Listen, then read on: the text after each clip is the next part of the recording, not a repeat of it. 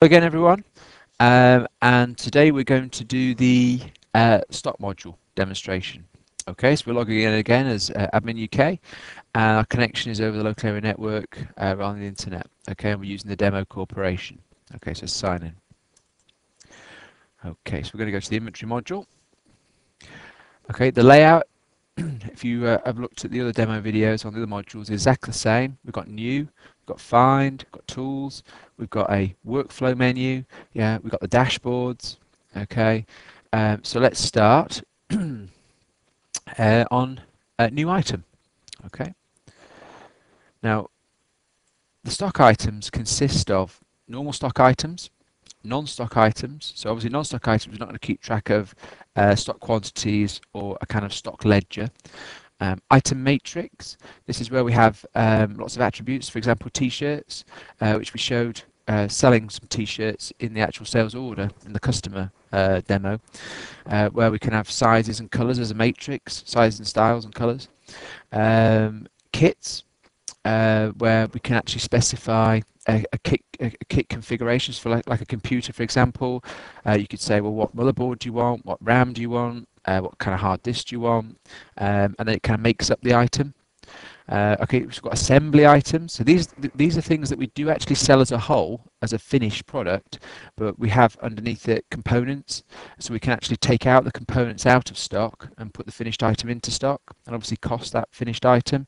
It's not manufacturing by any stretch of the imagination, but it is a way of, let's say, manufacturing items and then telling the system you've manufactured the items, so it kind of issues all the components. Okay, so let's create a normal stock item to begin with. Okay, it's asking me for an item code. If I want the system to generate the item code for me, I can just bypass that. Okay, and then I put in a description. And what we'll do is we'll call this example stock item. Okay, I've also got an extended description. Okay, where I can type whatever I want. I can also, up here, if you notice, we've got templates and class codes.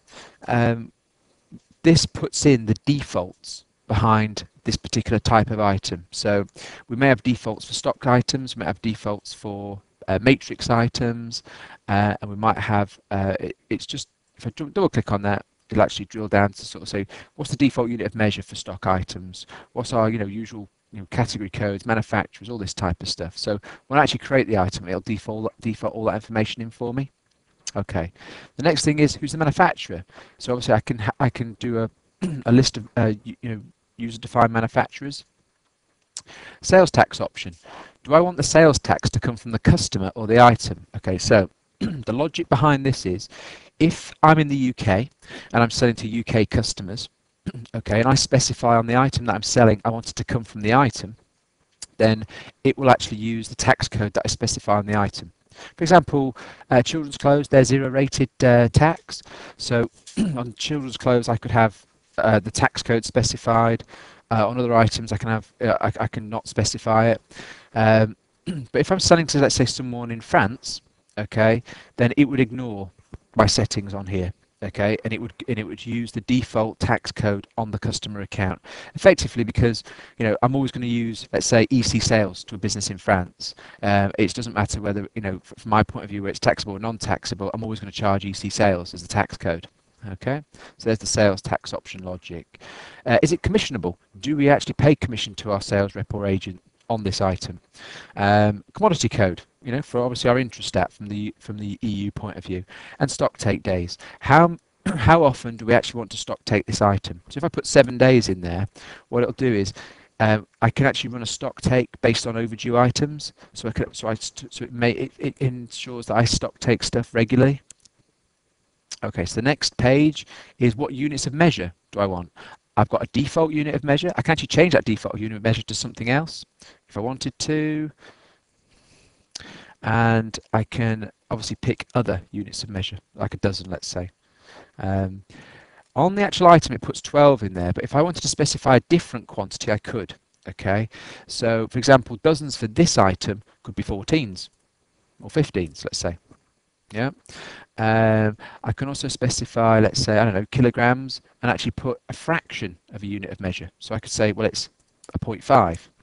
Okay, I can also specify different weights and net weights and volumes for each type of unit of measure as well.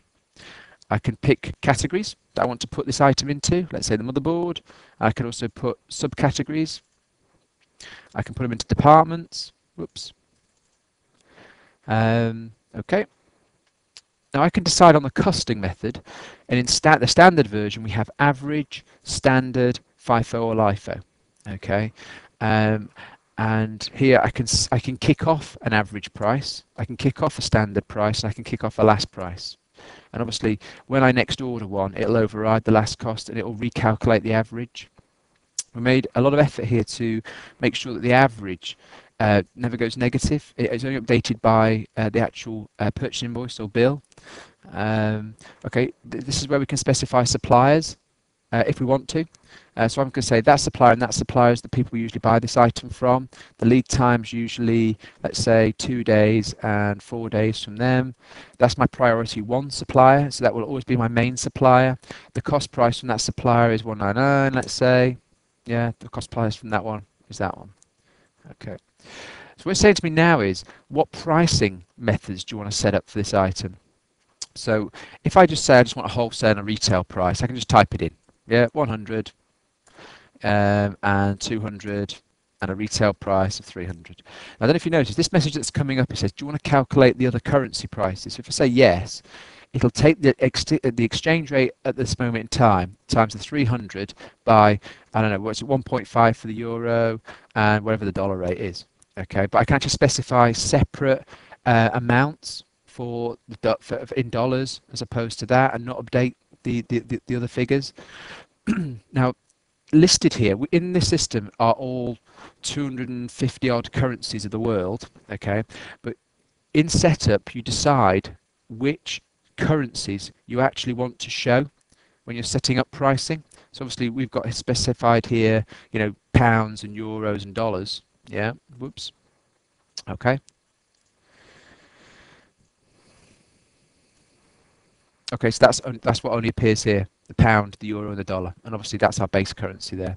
Now, there are other ways, okay, of specifying sales prices. So it could be a fixed amount on a pricing cost, and the pricing cost can be a pricing cost that you tell your salespeople that actually cost, but it might be an inflated cost price, or a fixed amount on last cost. Now the good thing about that is that if you kind of want to say I want a particular margin or a particular percentage markup on last cost price, when the last cost changes, so are your selling prices. Or you can just say, no, I just want to make a profit margin of whatever on it. So if I say, right, markup on last cost price, I should just do a markup on the pricing cost because you can see it easily then. Okay, yep. So I'm going to say my pricing cost is 200 and I want to increase this by £10.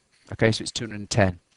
If I did a percentage, a markup on the pricing cost, it would now change that to 10%. So 10% of that, yeah, is that. And if I said I wanted 50% to make up the retail price, you can see how that's made up. Okay? All right. So that's creating a stock item. This is the actual stock item record. Okay, now, the different types of stock item, like the matrix item and the kit item, all that's really different about them is they have different tabs. So like the kit item would have a kit, tab, and the matrix item would have a matrix tab. So this is a kind of normal stock item. Okay, we can have photos. Okay, and so if I double click that, I can pick an image from my image files. I can have custom fields. I can see recent transactions, and I can see the stock information like in stock, committed, free stock, what's on back order, what's on purchase order, what's in transit from other warehouses, and what's in my other location.